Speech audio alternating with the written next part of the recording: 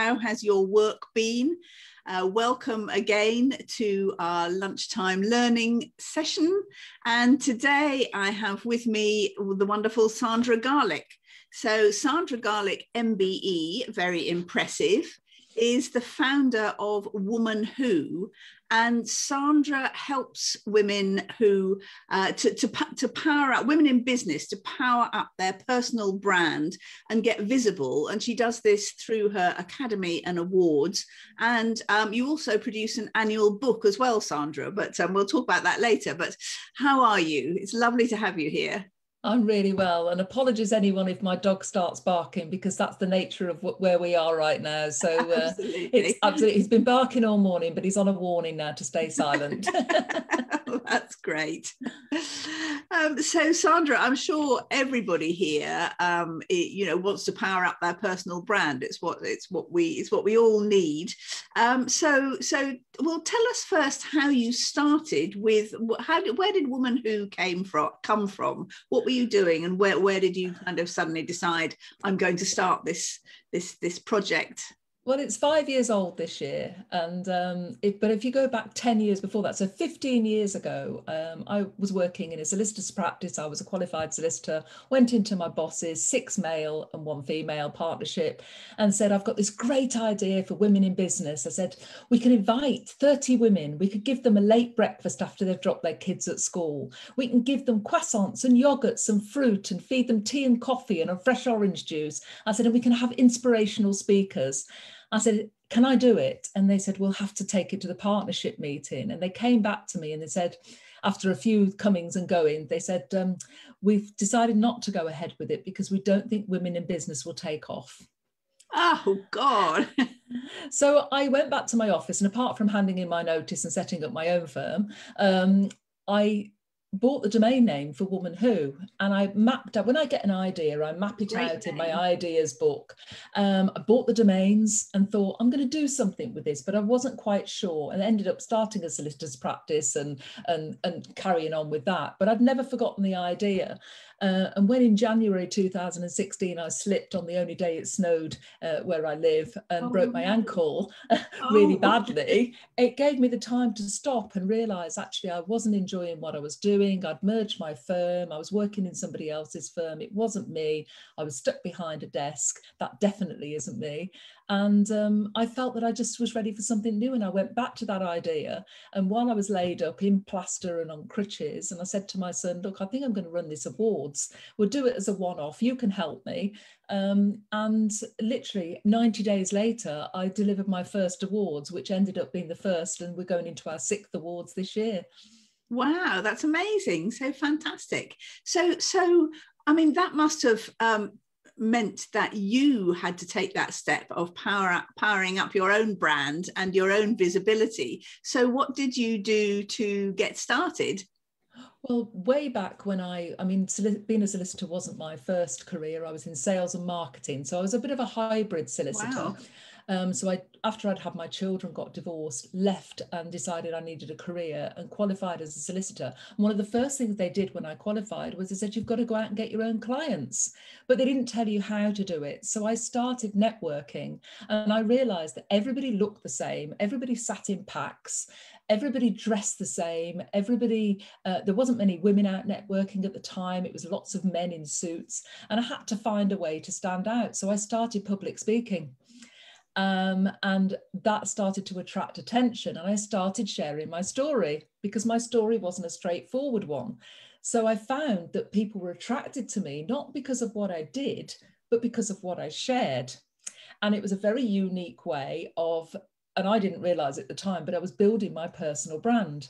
And I started my LinkedIn profile back in 2005. I mean, wow, that's 16 years ago. Yeah. I was working my LinkedIn profile back then. So I had my social media presence, I had my social media, I had my personal presence, I networking, and I was public speaking. And then I started writing. And that's what I teach now is the 3 elements, the sort of the public speaking, the writing and the awards. And they're my sort of 3 main main points really for powering up your personal brand. Yeah. Fantastic.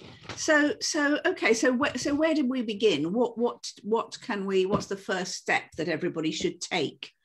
And the first step is to start thinking about your story, your journey. So I always say to people, and whether you're entering awards, whether you're thinking about sharing your story on stage or whether you're sharing it in print, and there's lots of different ways to share it in print, and Lucy, you're the expert on books, but there are other ways as well. Of course. But the first thing really is to find your story. And a lot of people say to me, a lot of women say to me, but I haven't done anything, I haven't achieved anything, I haven't got a story. And that's why I developed the Academy, really, was to help these women find their story.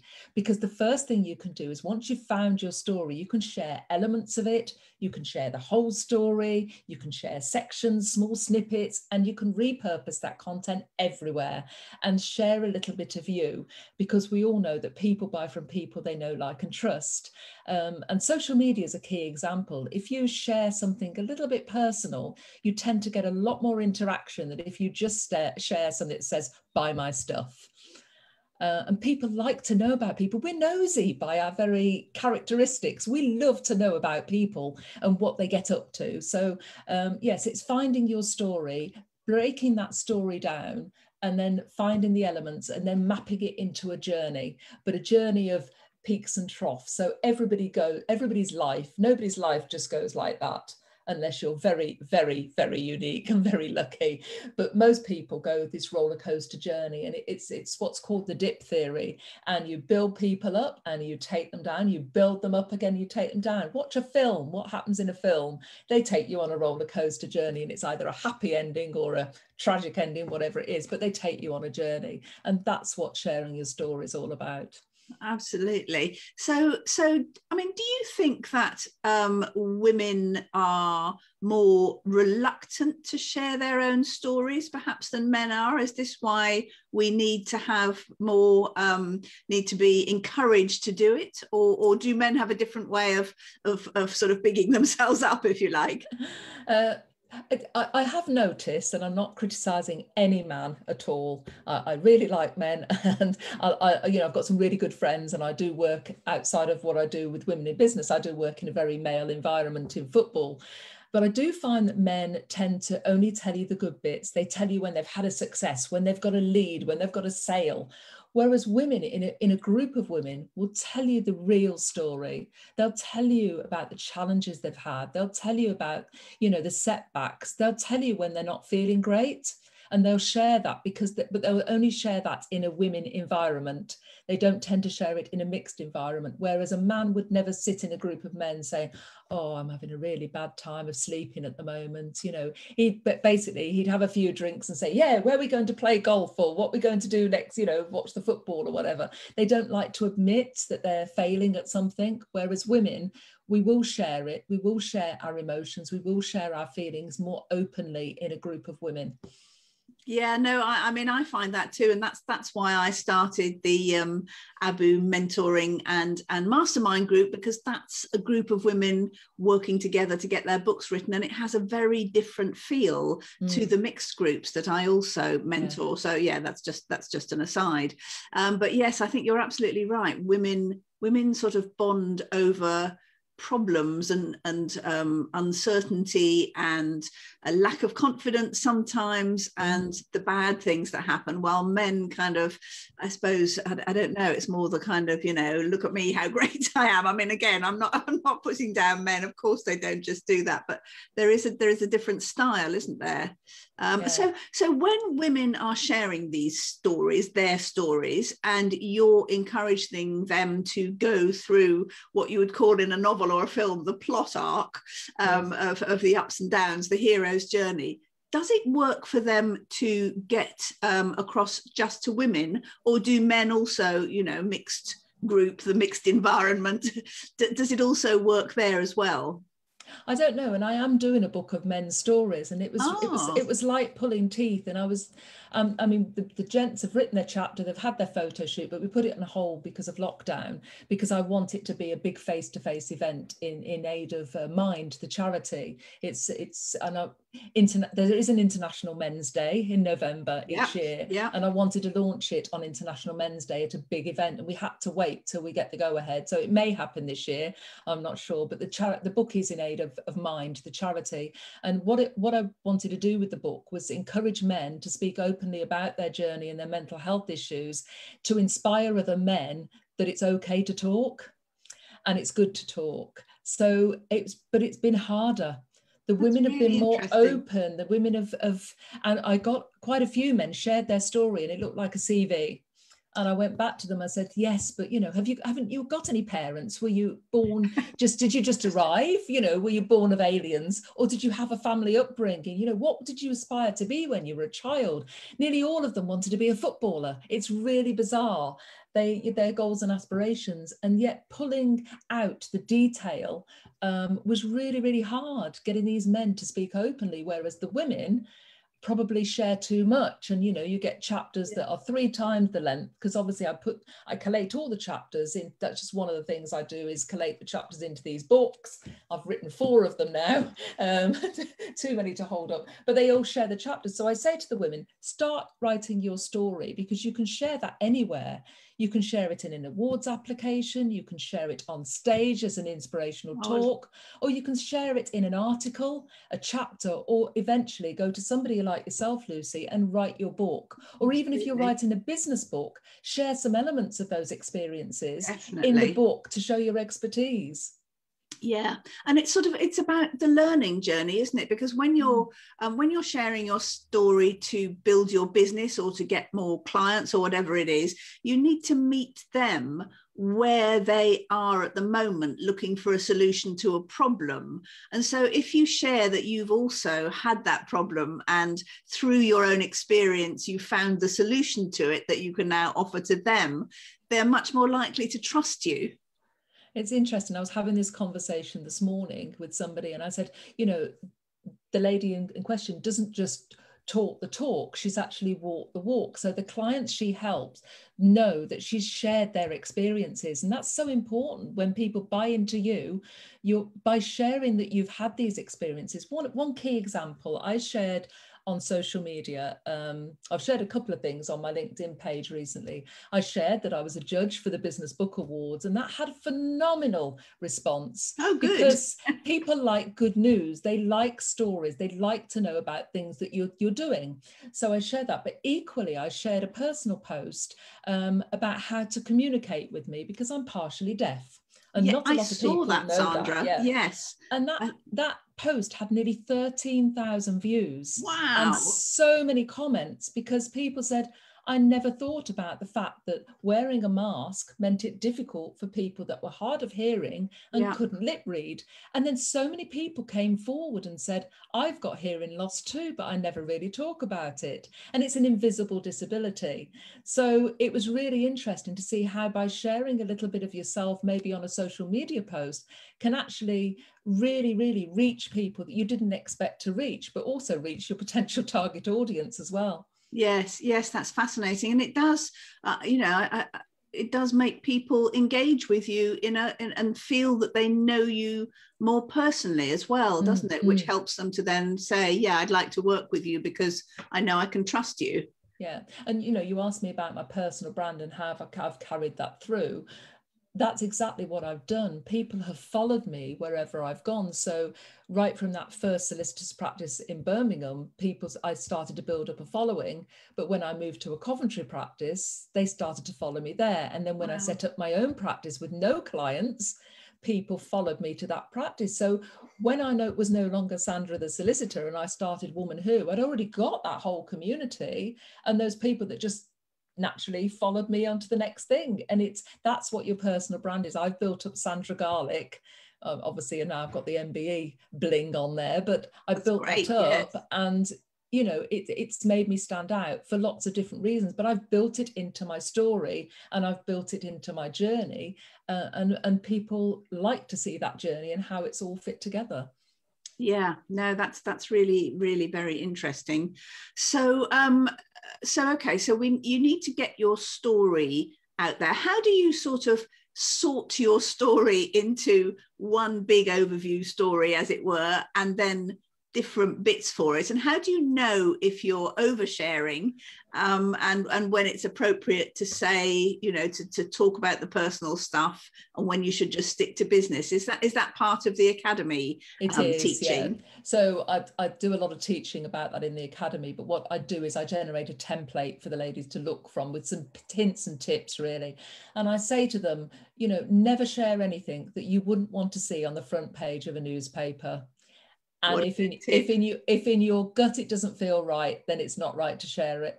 And always be sensitive to other people and other past employers as well, because a lot of people have left employers, they've signed confidentiality agreements, they've moved on, they've fallen out with family members. You need to be really careful that you're not hurting somebody, or that there's no potential, there's my legal hat on here, no potential for any you know, slanderous or libel or anything like that, or anything, because, you know, you mentioned something, it goes in print, that's it, it's in print and it's out there, and if it's found to be untrue, or you can't take it back. So I screen all the chapters for that.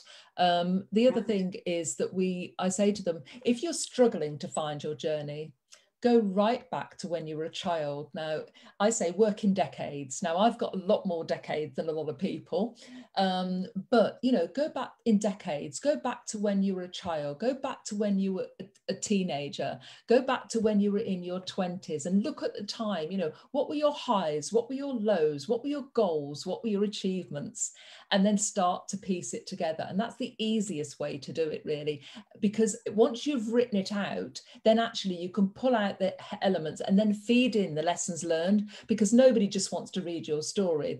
There's got to be a message in there, and that message has to run right through it. So the idea is to build up at the start and then take them through the journey, but obviously the lessons you've learned along the way, because then that makes it a valuable piece. And the ladies that are writing their story, it's got to have a business slant, because it's got to have business lessons in there. And all these ladies have either started a business or built up a career. So what they're doing is they're saying how they got to where they are today, the lessons they've learned, the challenges they've had, and now how they've overcome those challenges. That's brilliant. Yes, that's really, really helpful. So let's talk about awards as well. But Michaela asks, how do people come to have an MBE, Sandra? Do people nominate you, or how does it work? Well, this is one award you can't nominate yourself for. So what happens is somebody, and you don't know who, and they don't tell you who, nominates you for an MBE. And I understand the process takes around 18 months. So they nominate you, they approach business contacts, family, friends, and get them to write letters of recommendation. They complete a form. I don't know, I haven't seen it. I don't know what it entails. And then suddenly you get a letter from the Cabinet Office saying that you've been nominated, but I didn't get my letter. Oh. I'd moved in with my parents to care for my dad, who was terminally ill, so I wasn't going home that often to pick up my post. And basically, I got a phone call one day as I was driving back from Sheffield, and it was a very smart gentleman sounded on the phone, and he said, is that Sandra Garlick speaking? And I said, yes. He said, I'm from the Cabinet Office. And I thought, scam. He said, have you received our letter? And I said, no. And I'm thinking, oh God, what have I done? You know, you're thinking, you automatically think, oh my gosh, what have I done wrong? And he said, oh, well, you've been nominated for an MBE. And I thought, how wonderful. And I thought, I said, oh, how lovely. And he said, can I have your email address? I thought, here we go. Here's a scam. He's going to ask me for money. Anyway, I monitored my, every traffic light I stopped at. I quickly looked at my email on my phone, nothing. So I went straight to my house, got a big pile of posts, flicked through it and found a big white envelope. It was about this size. And, you know, it's sort of thick. It was really thick. And it said Cabinet Office on the front. So I opened it and I'd missed the deadline for acceptance, because you have to say whether you're going to accept the honour, because some people are against the honour system and don't like to accept them. Yeah, indeed. So I basically opened the envelope, saw I'd missed the deadline, completed the form anyway, because he must have phoned me because he was asking, emailed the form back to them and heard nothing. Absolutely nothing. So I thought, that's it then. I was so tempted to tell my dad, because I thought, if I tell him, then at least I know he knows. Yeah. And then if Yeah. my dad dies, then he knows that. And then I thought, but if I tell him and it doesn't happen, then I've got his high hopes up. So Yes. I decided not to tell him. And then on the 27th of December that year, it wasn't this December, it's the year before, I was looking at my Facebook one night, 10:30, and all the congratulations were popping up, and fantastic, well done. And I looked at the link, and it was announcing my MBE, and that was the first thing I knew. Oh, wow, that's amazing. So, well, Sandra, that is a great story in itself. That is so good.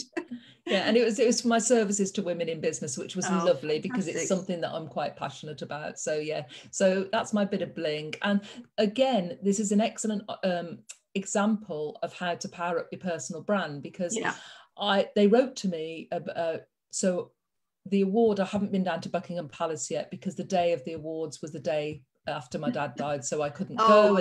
And then they postponed it, and then they locked down, they cancelled it. So we've had a letter to say, you can collect your award in 3 ways. You can either have it posted in an envelope to you, you can have it delivered by the local Lord Lieutenant at a local ceremony, or you can come to Buckingham Palace, but you could only bring 1 guest. Well, of course I'm going to go to Buckingham Palace, because I'm thinking about the collateral that sits behind it. 1, I get my photograph actually being presented with it. If it comes in the post, I don't. If it's presented locally, it's not the same as having the Queen or one of the royal family. I get to have a picture outside Buckingham Palace, and there's professional photographers there. So I'm looking for the collateral, because I'm thinking, how can I use this as a way to stand out? So I can do press releases, I can use the photography in my branding on my website. And it may sound quite callous, but I've been awarded that, and I'm actually going to make the most of that. And a lot of people forget about this with awards. When you're applying for an award, think about the marketing collateral and build that into your marketing strategy, because there is so much collateral you can pick up through the journey and on the day itself. And that's there, that doesn't just stop. And it's how you use that collateral to make the most of it and maximize your brand and put yourself out there. Fantastic. Gosh, that's such a, yes, thank you for asking that, Michaela, because that's given us a really good story and you know, Sandra's lived experience. So Sandra, tell us also about your awards, about the Woman Who Awards, and how does that work? So one of the reasons I set up the awards was there were so many awards ceremonies out there. I'd been to them, I'd sat there, you know, you're a finalist, they call out the names, and then the winner gets to go up on stage. And the people who don't win anything just sort of sit there and feel a bit, oh, but you get, somebody comes along and stuffs a certificate in front of you, and that's it, that's your moment. So I felt that I wanted to give women a little bit more than that. 1, I wanted to give them the confidence to enter awards when they'd never entered themselves for awards before. So because I don't judge my own awards, I mentor women through my community, through all my events, and through the academy. And I say, look, this is how an awards process works. These are the types of awards you need to be looking for. But if you want to practice, have a go at my awards, and then you feel the confidence to go and enter other awards, either in your trade or industry or at local you know, trade organizations or nationally. And it gives women the confidence to do that because they've gone through a process, and I handhold throughout the process and throughout the entry and then leading up to the interviews. And you know, all the ladies that enter my award that attend the event, even if they haven't been a finalist, get to go on stage. They get to have their picture taken, because I'm thinking constantly. So when they enter, they get a proud to be nominated logo. So it doesn't matter if they've nominated themselves or nominated somebody else by somebody else. But I also say, if you nominate yourself, don't be embarrassed about it, because nobody knows you and your business better than you. So as soon as they enter, they get a proud to be nominated logo that they can use on their website, they can use on their emails, they can use on their social media. So they're already elevating their personal brand and showing their credibility as a business. And then the finalists are announced, they get a finalist logo they can use, and they attend a finalist interview where we take photographs at the finalists. So again, they're getting collateral they can use. And then at the awards ceremony itself, not only does the winner get called on stage, but all the finalists get called on stage for photographs. And then the people that have entered get called on stage, and they get a collateral from that as well, because the photographs are released for them to use. They're on the website, they get shared on social media. So there's all this ongoing collateral constantly for women to shout out about their successes. Even when we were online last year, we still managed to deliver it from a studio, still took the pictures of the women on the screen receiving their awards. And it's fantastic to have that and to be able to show that, not only from an awards business, but also for the women that enter themselves. That's such a generous award system. It's lovely, Sandra. And I kind of can't help feeling that that's a more female way. I mean, obviously I know this is for women who, but it feels like a more female way of doing something more collaborative and inclusive, while sort of men-based awards are probably a bit more competitive, and who's the actual winner. And that's so good to hear. It is lovely on the day as well, because I've never seen a group of women who support other women so much. It doesn't really matter who wins. And, I'm the most non-competitive person you can ever wish to meet. And it really is a lovely feeling. And the feeling of support when they see somebody win in their category and they don't, but they're still supporting them all the way through. And it's just lovely to see. Yes, that's great. So, and then what, are you sort of built up a group, a kind of group community of all the entrants all the way through, by the sound of it? Yes, over the years, and people join the community and they stay there, and past winners, I take women on a journey. So they come to my network events, they enter the awards, they meet other women. There's so many collaborations that spin off from it. They end up doing business together, projects together, they become friends, but they stay in the community. Some go on and become judges themselves because they've sat in that chair, and others decide they want to sponsor or partner and support in a different way. But I've got companies and businesses and women that have been with me since day one, because they've grown themselves through the process and through the awards and through the community. That's such a great story, Sandra. Really is. So you said you were going to tell us some top visibility hacks. So what are those then? What are some real kind of hacks that we can get through? Okay, well, let's talk about social media. So social media, think about sharing, those personal stories. Think about something personal. It doesn't all have to be, what I had for breakfast, what I had for dinner. But if you can build that into a story, which is a lesson learned about business, people will engage more. The other thing I do with social media, and I don't know how many people do this, they like and then move on, or they just post and run.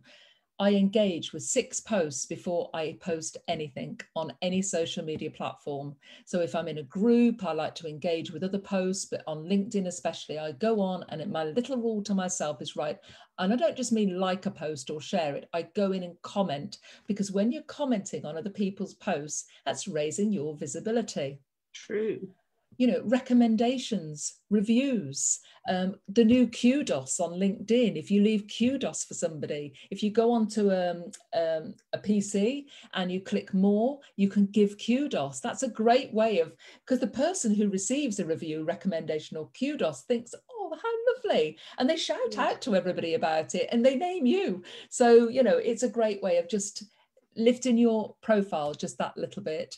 Starting your own group, such as this one in ABOO Circles, it's a captive audience. So it's a great way to be posting and putting stuff out there. Also, think about where you can be speaking. Quick wins, the one-to-many principle. So you can reach a lot more people if you're speaking to an audience. So think about what conferences are going to be coming up. We're going to be flooded with conferences now that online, people are sick of being online. They want to meet people face to face. I held a face-to-face event, my first, a week last Friday, and people were clamoring to be there because they wanted to be in a room with other women. They wanted to, we had men there as well, but it was predominantly women. So think about those speaking opportunities and where you can be. And I'll share a little tip that I did at that event shortly. But yeah, host free events yourself. You know, that's a great way of attracting an audience to you. And reach out to your trade organisations. And if you're a member of a trade organisation, such as a chamber or the FSB or something similar, if you're a member, reach out and say, can I speak at one of your events? Because they're always looking for speakers.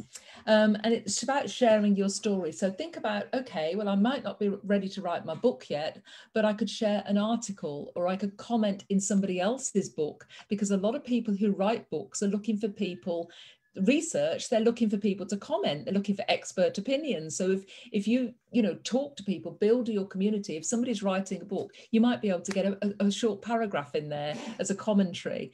Think about writing articles, think about sharing your chapter in somebody else's book.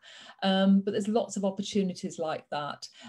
So my visibility hacks really are: tell and share stories.